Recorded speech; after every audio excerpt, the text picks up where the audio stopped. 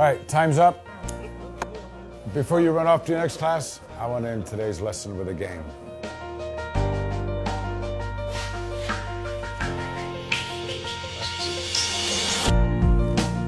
Now that you all have a piece of paper, I want you to crumble it all up into a ball.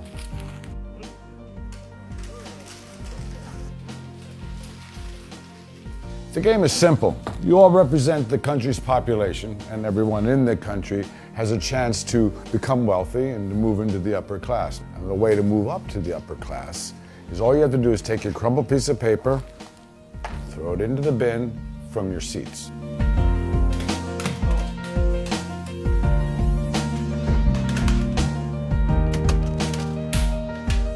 That's not fair.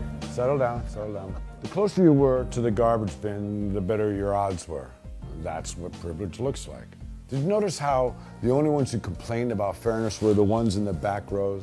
Whereas, by contrast, those in the front were less likely to even be aware of the privilege they were essentially born into. All they could see was the 5 feet between themselves and their goal.